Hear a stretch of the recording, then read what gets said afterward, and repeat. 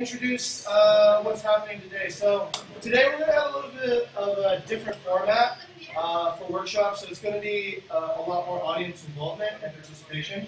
And so Wayana will be presenting her stories about market building and about some of the ideas and principles around creating a marketplace. So at a certain point, we're going to be starting to ask questions from the audience. Simulation, yeah. Yeah, simulations and all this other good stuff. And a lot of this is going to be improvised today because we didn't actually have an entire slide deck ready. So just roll with it, yeah? Okay, let's go ahead. I'll write this down. These are some OKRs from the overall scope of the event. We want to learn about the key points of market building and we want to share this information with you. What we're thinking of doing is actually having some Q&As, right? Questions and answers from the audience. And so we'll talk a little bit, we'll answer questions a little bit, we'll demonstrate a little bit, and then this should be kind of an interesting new format. Okay, is everyone ready? Yes. Great, all right, fantastic. So let me move this over to the audience so the audience can see. Okay, let's go ahead and get started. Babe, I present to you Wayana. Okay. So for today, I would like actually to share like how we actually like to understand partners. So what kind of partners we like to onboard, because like my other partner like to onboard, but actually we have to choose them. So the next one will be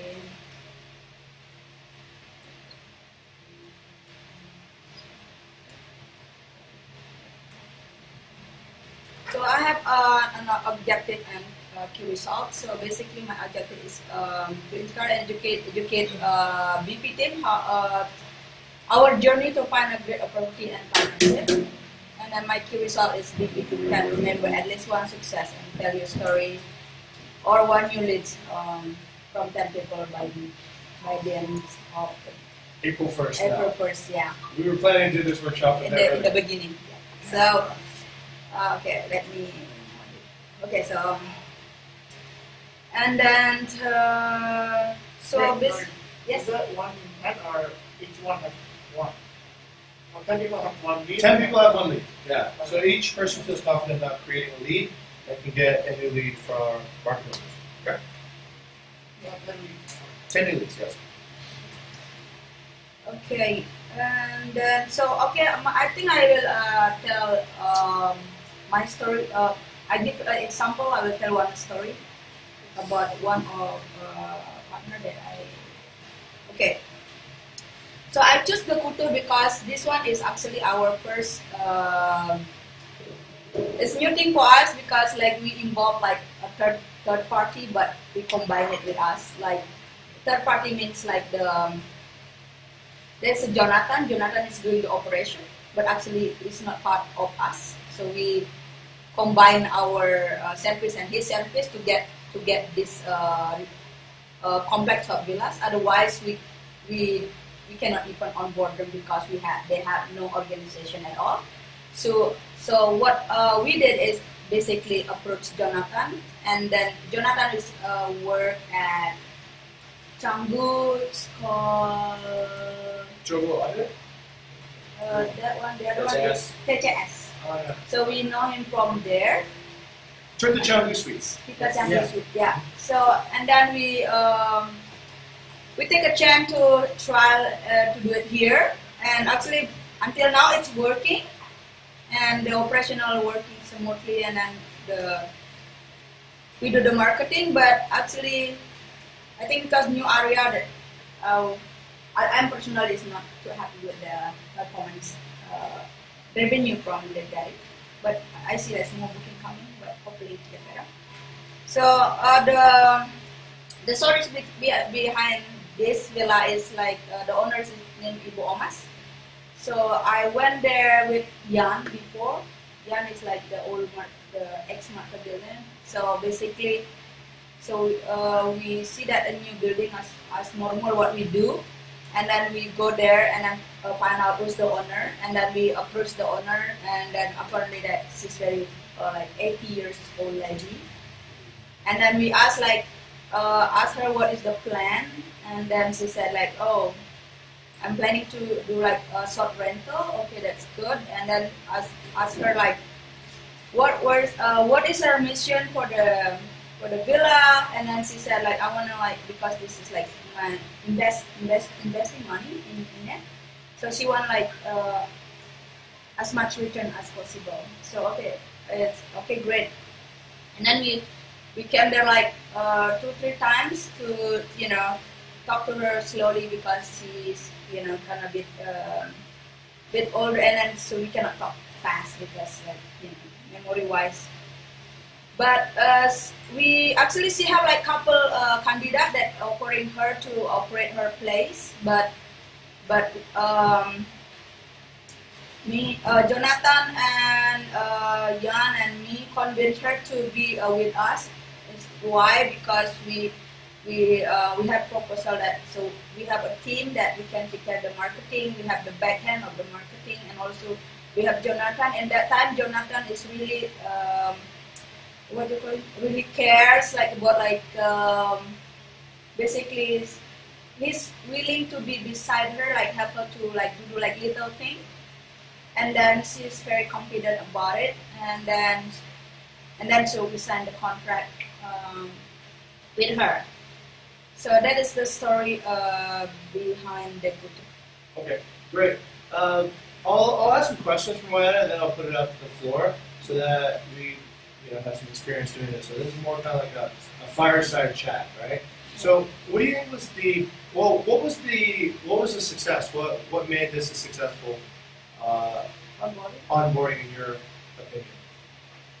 I think just at first you have to understand the client, and then so that's why like if we went there like talk, like really take a seat, then sometimes like have dinner together just to understand because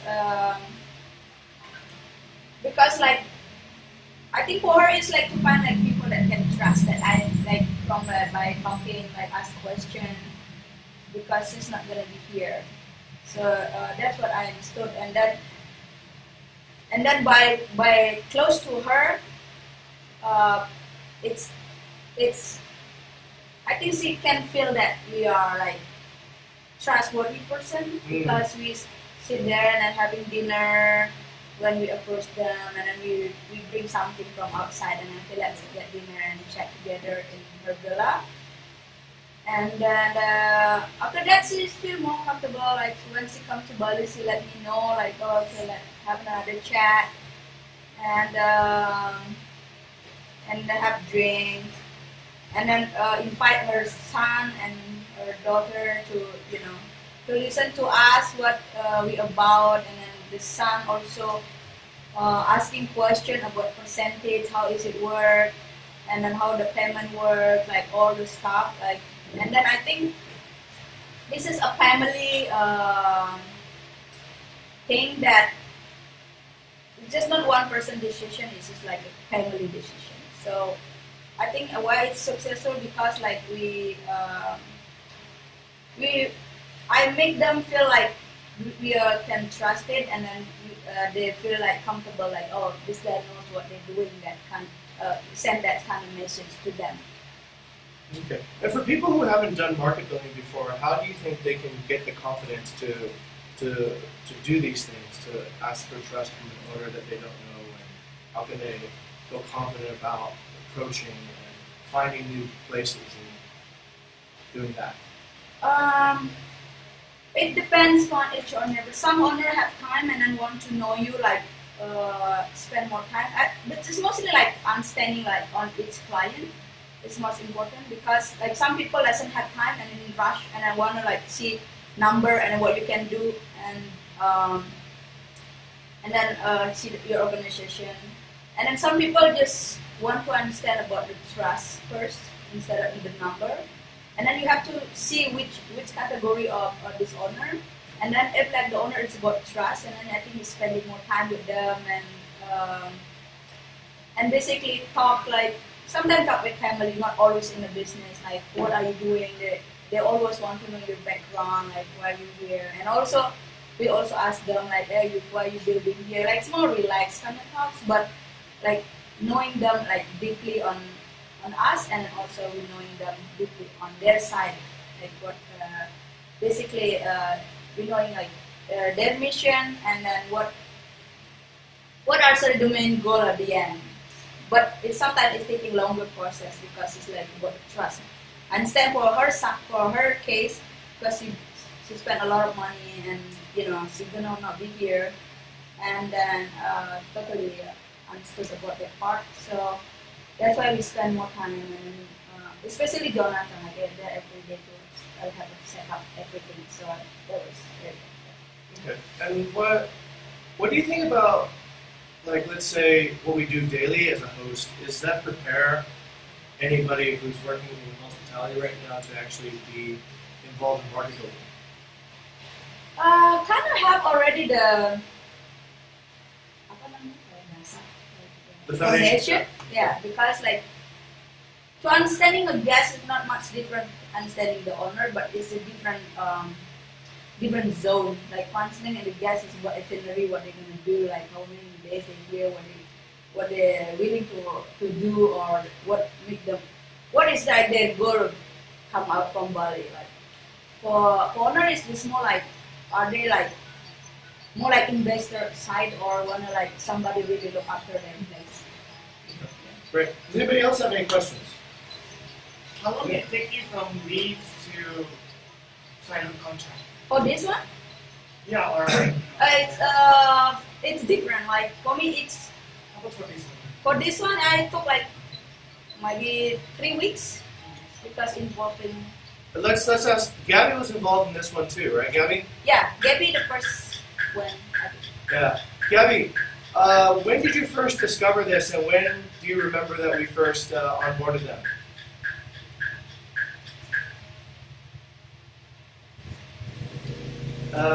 Gabby, do you recall how you first discovered this property and how long it took for them to get fully onboarded? Oh, whoops, sorry. I killed the volume on that one. After the first day I found the place,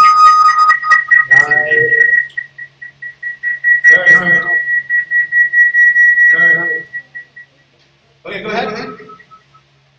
so after I found this place, I asked for Sorry, second microphone. Is that new setup?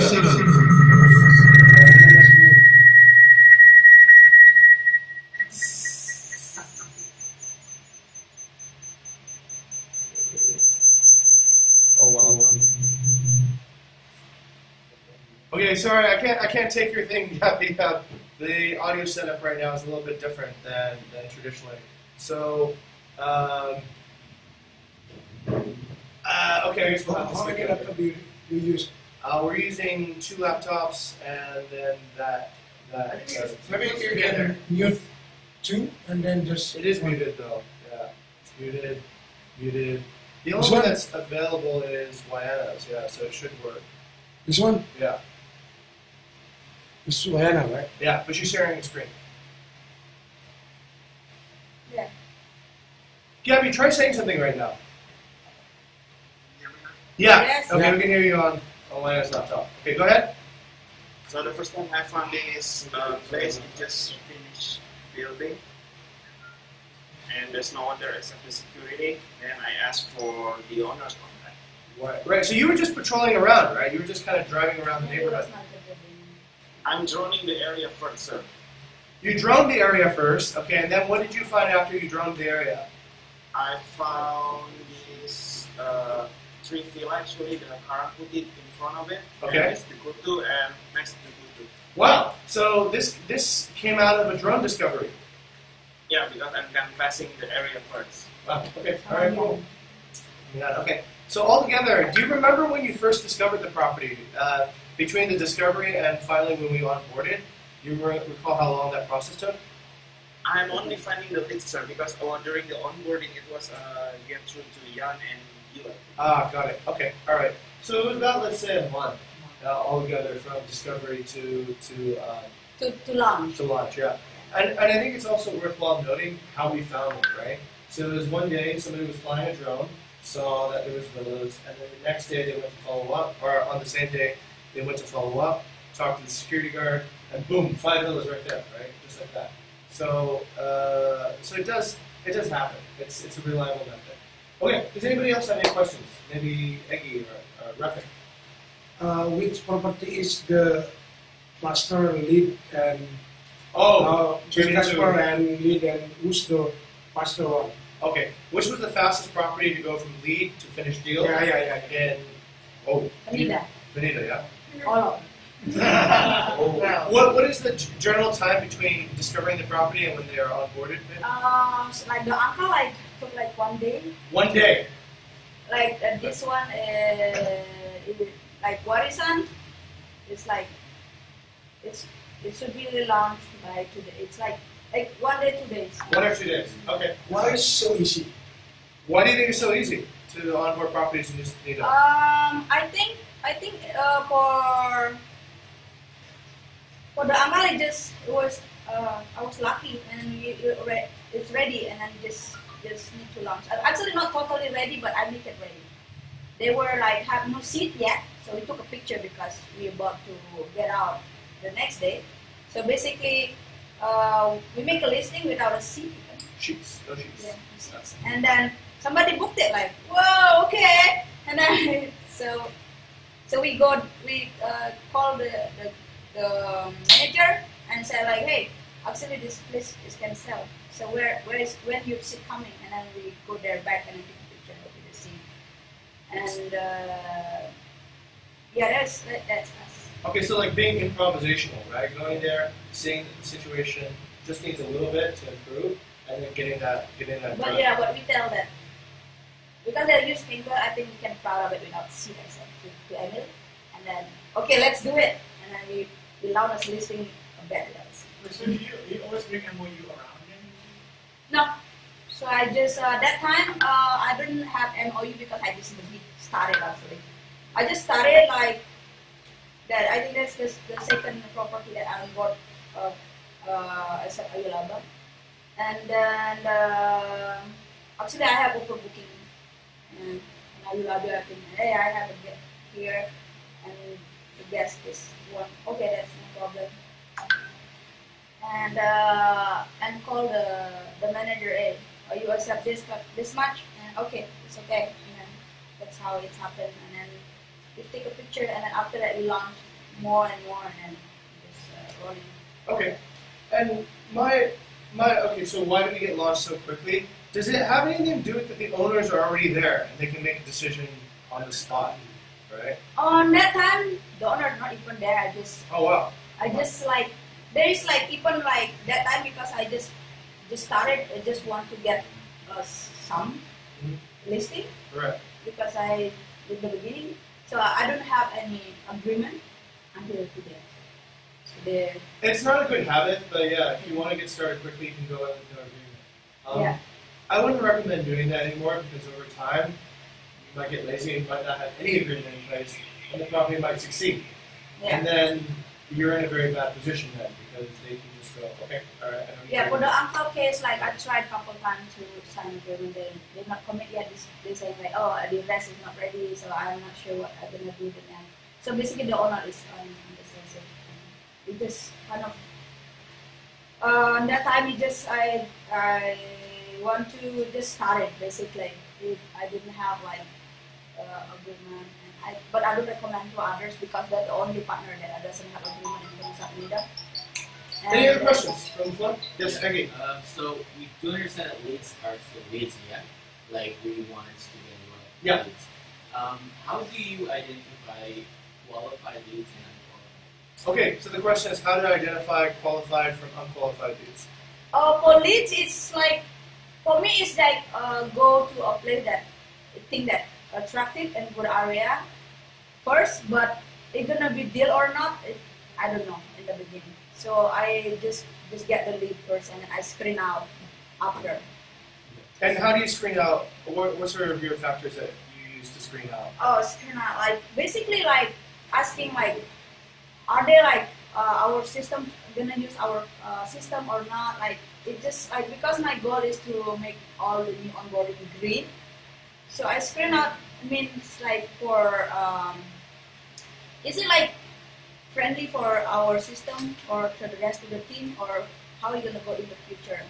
Um, Instead of like, but also I screen property if the leads is like, for example, somebody come up to me, hey, I have a property, and then have to see it first. But if not qualified, I said you're not qualified because this is not it's below our standard. If you can do this and that, and then use this and that, like use our system, and then we can help you. But at the moment, you are not qualified. Like I reject like 3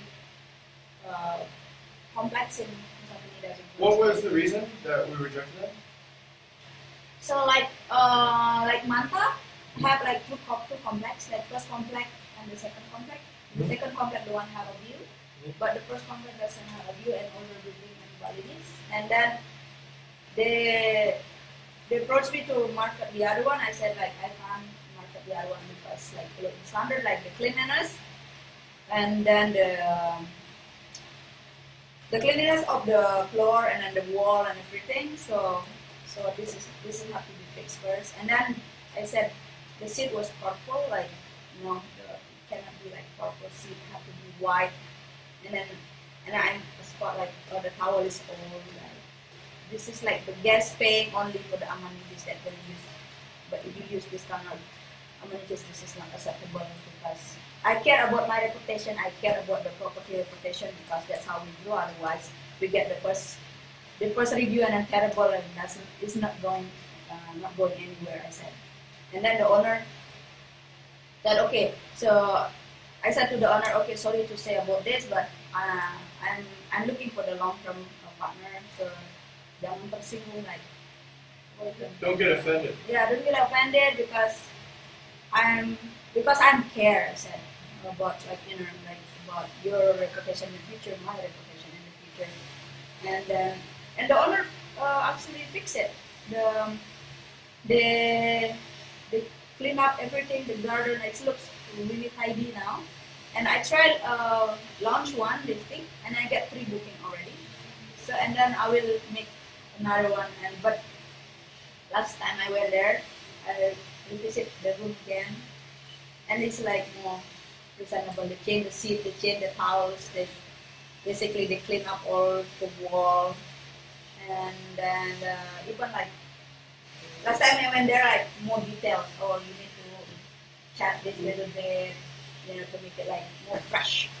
So definitely screening start from seeing the location where that location is going. I mean, like the property, and then going after their system where they're willing to actually use our system and all that thing, right? Yes. My question now would be, what if we won that property and then the owner happened to be hard to deal with? Like how you tackle those problems, because we won that property so bad, and then like, the problem now happened to be the owner. Okay. Let me repeat the question for the microphone. So the question is, what happens when we actually find a property that is actually really good, but the owner is a very difficult person to deal with? How do we balance that situation? Okay.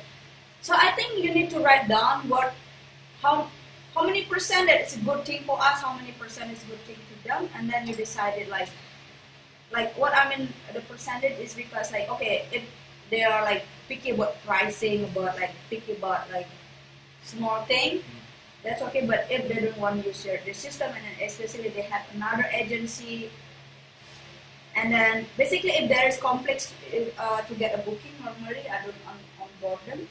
If they just picky about like I wanna like involved in pricing and stuff, that's one can be take a while. Sometimes like okay, I listen to you now, and then but you own risk. That's normally I said. What I mean your own risk? That means you're gonna be empty, but don't blame us because I know the market we're gonna not respond what the price you want, but I can try. But the risk is gonna be empty. That you're not gonna blame us because the market not responding what we do. That I know right now, but in the future. But if you're willing to listen, and then we jump and then doing the management price for you. If there is one word I could put on it, is the person coachable, right? Yeah. Meaning like, are they okay? If the person knows more than us, then we should probably listen to them, right? If they say, hey, look, I've been doing this for longer than you have. I know this property better than you do. I know the market better than you do, and I can prove it. Then we should probably listen to them. Like in cases, I think of La Jolla, they actually do have pretty good comprehension of what prices should be. And so we follow the prices. They're actually pretty accurate in a lot of cases. But in other cases, when a person is new and they don't know what they're doing, there's already so many ways to fail, right? And so if you can see what they're doing is ultimately unsustainable, like they're courting every agency out there, they're putting themselves on 100 channels, but they don't have a way to manage booking. Well, that's obviously going to result in overbookings at some point. That is obviously going to result in pain, and not everybody has patience dealing with that, and so they're going to lose all their support really quickly. So no reason for us to jump in there and get ourselves dirty in that case, right? We can say, all right, I know where this is going to go. You're going to hit that iceberg, and I don't want to be on the ship when you hit that iceberg. You can hit the iceberg first, and then we can come back later and sell you lifeboats, right? That's a better strategy than letting them lose you. But ultimately, if the person can be coached, I think if they're listening, they're like, okay, let's give it a try. Let's spend some time listening to your way. Let's spend some time listening to our way. You know, that's ultimately a formula that I think does work. No worries about like if a thing going not like the way you want it. It's very normal. Very normal. It's like for me, like in Nusa Penida, like owner like, hey, I wanna list with you, like, okay, like what do you have there? Like, so where do you list it now? This one hold my booking.com, this one hold is this, like, okay, if that's the case, you go with your friend first. So, but just leave a message, okay, if you're ready, come back to me, the whole thing, the system, the thing, and then come back to me. Actually, it's work. And they do come back, because they need lifeboats after a while. Right? And then actually work, like, it's like Kinton, Baba, like, it's the other one. So it's a work, like, oh, how is with your friend, like, and some guys as well. Yeah. So basically, they will with friend, they will be with family, but by the end you come back to us because like I think you have to be clear in the front. Oh, this is what I can do. This is what I cannot do. And then but when you say like, oh, I cannot do it now because you have your friend handle it. I don't want like competition with your friend, or just say a nice thing like, but hang a measure that, oh, and you're ready to onboard with me totally, and then come back to me anytime. So basically, you not hate them, but basically you give them opportunities to learn by themselves or with friends. But have a message that I am still open when you're ready to onboard full time. In actually a sales scenario, this is called the good cop, bad cop scenario, right? So most times good cop, bad cop is like, does everyone know what that means, good cop, bad cop? So you get interrogated by a bad cop first, and they're really mean, and then the good cop shows up and says, that guy's an asshole. Let me really take care of you, gives you a cigarette, gives you a glass of water, and then he asks you questions, and then you start talking, right? So a lot of cases where, let's say, originally they're working with, let's say, a friend or whatnot, or a family member, most of the time, if you don't do this professionally, you're going to have a bad situation happen sooner or later, right? So you have